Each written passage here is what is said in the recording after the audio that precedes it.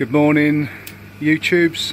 It's been a while since I put a video out, so I thought I'd do a quick one on this job we're doing at the moment, which is a compressor change on a VRV 4 or 5. It's the master condenser, which is the 16 on this system here, so master and slave. We've recently changed the compressor in the slave, and when we changed that compressor, we also found that the compressor number 2, which is the right hand compressor on the master, was also coded out, so we're going to change that as well. So I'll just take you quickly through how we're doing this.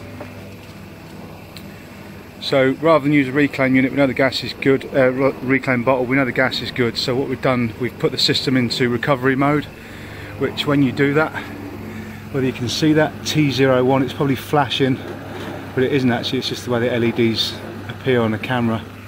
If you go onto your Daikin app and go to VRV recovery mode, it will tell you how to do that. I think it's code 21, which gets you into recovery mode, and all that does, it opens all the valves up inside the condenser and all the valves on the indoor units, BS boxes, so you've basically got one complete circuit. There's nothing stopping anything from coming in or going out.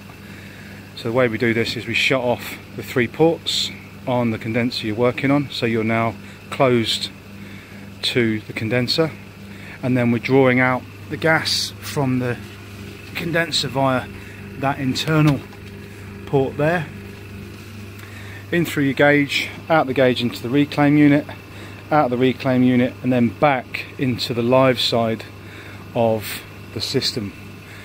So these 3 ports here are still open, so we're pumping gas into the condenser and into the field pipe work, just to keep the gas in the system. There's no need to use a reclaim bottle. I wouldn't recommend you doing this method if you don't know the state of the gas. I would say always reclaim, especially because you don't know until you got the gas out whether it was short, which could have been the reason for the compressor to fail. But on this case, that's not the way. We know the gas is good, we know the system is tight, it's been pressure tested on the last compressor change, and we know the charge is correct as well. So this way, it also means that when we do unbraze and place the compressor, the commissioning side of it will remain within the condenser, so we'll be vacuuming out the condenser alone and only pressure testing the condenser, so we haven't got to waste all the nitrogen when we're pressure testing the rest of the system. When we're vacuuming out, we can do it a lot quicker because we're only vacuuming out one condenser, and it just speeds up the process. So generally this will probably take, depends on your reclaim unit, it's a fairly good reclaim unit, but this should probably be able to be done in a day or 2. But looking at the way the system is and the condenser is, that's the compressor we're changing in there. Now we've measured it up, it's going to be a bit of a pig to get it out, but this gap here between the coil side and compressor number 2, when you push these pipes out of the way, unbraze them, get them out of the way, it should slide out of this gap here without too many problems. There is a carrying hook on the top of the condenser should you need one to lift it, so I'm hoping it's just going to come out fairly easy. I think I've done one of these before and I don't remember it being that much of a problem. So initially when you look at it, you might think, oh, I've got to get this coil out of the way, but you can't. This coil's a wraparound coil, don't waste your time, it does come out of that gap. So we're down now to about 20 psi we're down to now. So we're on vapour, so we shouldn't be long, maybe an hour to get all the gas back in to the live side of the circuit, and then we'll have a crack at unbrazing the compressor. We're also changing the inverter board, because both of these compressors in this system and on this side are inverter driven. So as a precaution, we're also changing the inverter board, which is somewhere, I don't know where, in the box over there. And yeah, fingers crossed it all goes okay. As far as compressors are concerned, compressor 1 and compressor 2 are the same, so you don't have to worry too much about that. But when you do change the inverter, you need to make sure that the inverter you're getting is the correct inverter. The inverters are different although the compressors are the same, the inverters are different to compressor 1 and compressor 2. So just bear that in mind when you're ordering your compressors. Ensure you order the correct inverter, because that'll be a showstopper. Stay tuned and I'll keep you updated as this goes. Okay, that's your top panel off, which will expose all your circuit boards, and you see there's your 2 inverter boards. So to get to those, you've got to take this plate here off, which is connected to this, it's a hot gas pipe which is there to keep the heat within the control board area, stop any condensation forming during the winter months. So you may have seen this on previous videos when I've done these before. They do literally come away and they just fall down on this set of pipes here. So it's not, looking at it, it looks a bit tricky, but it's not.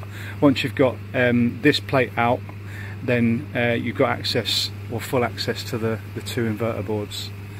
I'm not sure which one it is, but I'm going to assume that it's the one on the right, but we'll check that once we start pulling everything apart. We won't do it now though, because the system's live. We don't want to be pulling things apart just yet, and the reason we're keeping it live is because all the valves are open in recovery mode. I think if you power the system down, some of the valves might shut, so we're not going to do that. I want to keep the system live while we're recovering.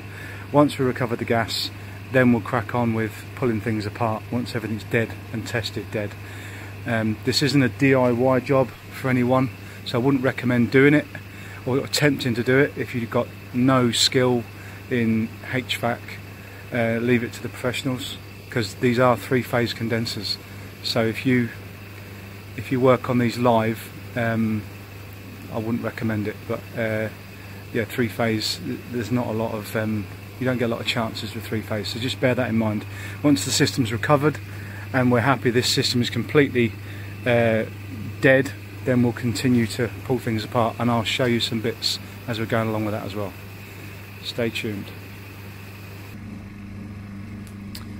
So there's your wiring diagram, which is on the inside of the top panel, if you're interested. You see there you've got your 2 power boards and your 2 inverter boards connected to the 2 compressors. Now, although it does say on here compressor 1 and compressor 2, the key doesn't indicate whether it's on the left or the right hand side. So the easiest way to determine which board you're changing would be just to follow the cable back. So the cable that comes off the inverter board back to the compressor, that's one you're going to change, and that's the one you need to make sure you got the right one, because you can see from this drawing, although they look similar, there are some differences. So AS6P is missing on this one, the banker plugs there are missing, so you can see they're not the same. So it's very important you ensure you've got the right compressor, the right inverter board for the compressor you're changing. The compressors are identical. Okay, just a quick point to note, it's going to be tricky getting the bolts out from the compressor because there's only 3. You can see the 2 there, 1 and 2, but the 3rd one is at the back of the compressor. So to get to that, I would recommend using an extension bar on a 12mm socket. It looks like a 13, but it's not, it's a 12, and you don't want to round these bolts off because you don't get new bolts with the compressor. So you've got to use the old bolts, and you've got to use the old rubber mounts as well. So just make sure you use a 12 as opposed to a 13 on your socket. Okay, you can see now we're almost down to 0. We're literally just sucking vapour now. So what we tend to do on a situation like this is, once it gets down to 0, pump down your reclaim unit, shut all the gauges off, but leave your gauge attached and just watch it, because these valves, although it's a fairly new condenser, they can let by. Although we've done them up fairly tight, just watch the gauge pressure to see if there's any gas getting back in. You'll see it fairly straight away, but yeah, just keep an eye on that. Don't go breaking into the system if you've got leaky valves, that's when you're going to have to actually start thinking about reclaiming the whole system. I'm fairly confident these are going to be okay, but it's just a point to note, don't break into the system until you're 100% sure that the gauges aren't rising because the service ports are letting by. Okay, so we've been checked all the gauges, and after 10 minutes we're happy that these valves are holding. So this condenser that we're working on is now dead, as in there's no gas in it. We're now going to power it down because it doesn't matter if the valve's open and closed now inside, and we're going to get the compressor out. I'm not going to film that bit because I might film a little bit of it, we'll see. Stay tuned. Okay, there's the compressor disconnected.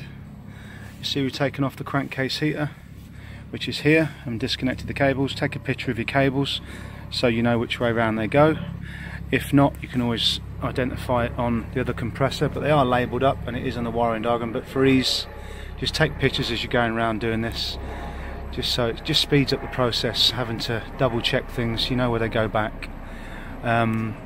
You've got one sensor here on discharge pipe to remove, one crankcase heater, and the mains cables going to the compressor, and that's it. Just a point to note, when you are removing cables,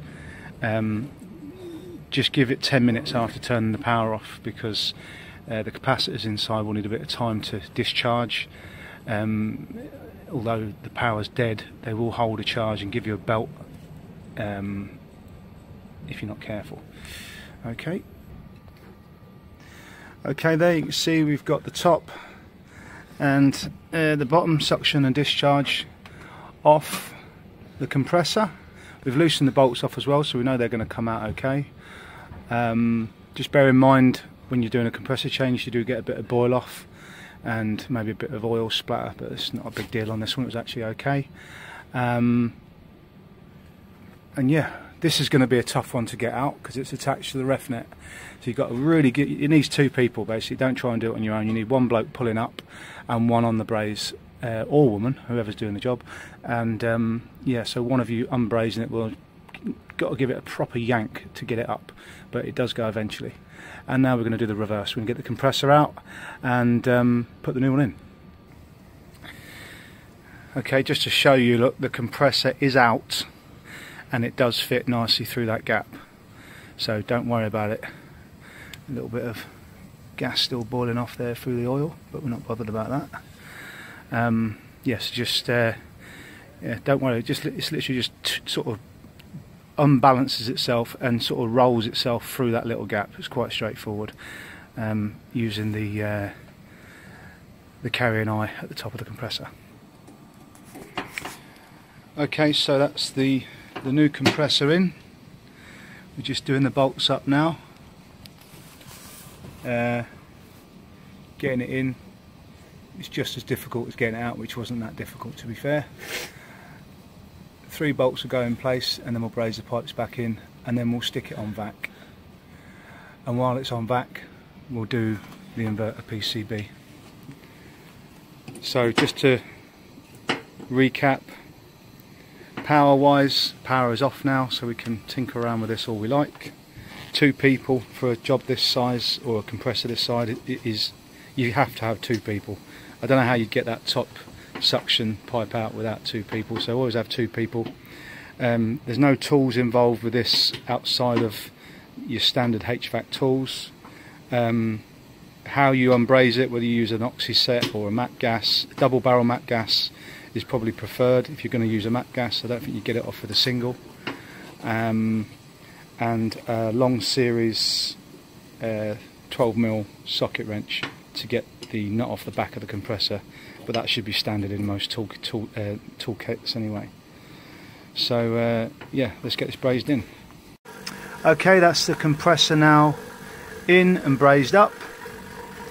So we've got the system on vac. Obviously we're only vacuuming out the condenser, we're not vacuuming out the whole system, so it shouldn't need to vac out for too long. So we're going to have a tidy up, get rid of some tools, and then we're going to crack on with the inverter board in replacement of that. So stay tuned. Okay, so when removing this metal plate here, because the inverters 1 and 2 on the back of the plate, to do that we need to do 3 things. So the first things first is to disconnect your compressor cables from the power PCB.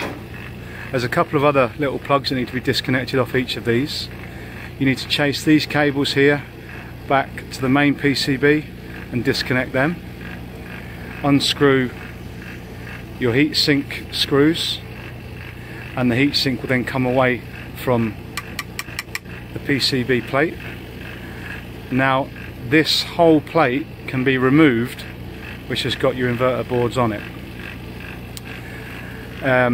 Take pictures as you're doing this, just to make sure you put everything back in the right place, but other than that, it looks difficult, but it isn't that difficult. So I'm going to remove this plate away from the condenser now. Okay, so this is now the inverter plate removed from the condenser, or tilted over. You see there, we've just bent the heat sink out of the way, and now you've got the 2 sets of compressor cables, 1 and 2, which you can disconnect to now remove it completely away from the condenser. Because there's 2 of us, we could potentially change this PCB without taking it out completely, but we're going to do it anyway, just to show you how easy it is. Okay, so that's the inverter plate out. There's a couple of extra cables there we had to pull out once we've realised they're in, all these ones in the corner, they had to be disconnected from another PCB. But generally speaking, with 2 people it's fairly straightforward. You've got one guy holding it as you're slowly pulling it out, and there's our 2 inverters, and I believe this is the one, no, this is the one we're changing. Okay, in a minute. Okay, so on these PCBs there is a model number for the 2, and they are different. Just make sure that this one is the one we're changing and matches up with the new PCB model number, which it does, which we've checked.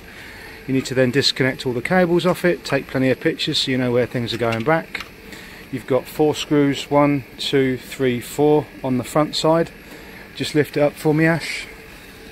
And then you've got 4 more screws on the back side here, 1, 2, 3, 4, which attaches to the heatsink. Now you see this heatsink paste, that comes with the PCB when you buy it from Daikin. I'm not sure about other manufacturers, but you get like a tube of this heatsink paste, so just make sure you put that back on before you mount it, because the new PCB comes with a new backing plate and it will be dry of heatsink paste.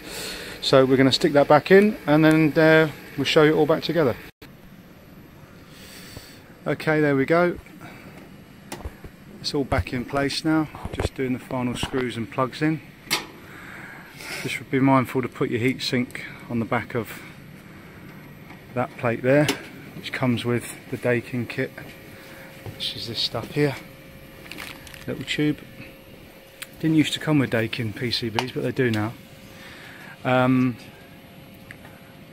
then we'll be good to go, ready to start it up. Thanks for watching. Like and subscribe, or just like, I'm not bothered whether you subscribe or not, and catch me on the next one.